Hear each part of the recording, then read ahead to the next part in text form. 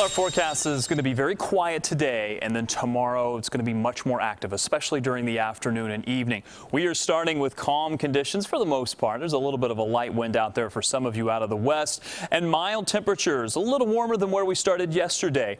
Temperatures a few upper 50s, but a lot of 60s showing up, and we're also going to start to see that humidity begin to creep up over the next 24 to 48 hours or so. High pressure's in control. Look at the clear skies for the most part over the area, and that is what will keep things quiet for today.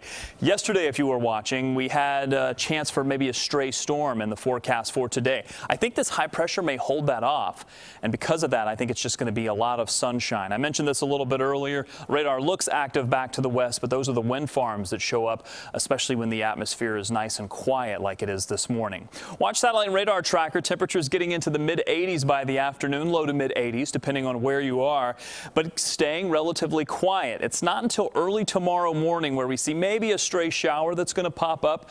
We'll keep that in the forecast early, but it's really during the second half of the day where things become much more active. Now, this is a new run that just came in. Does get our temperatures up very close to 90, but it keeps us pretty quiet for most of the day. I think we actually have a chance to pop a few storms that are not showing up in this model run.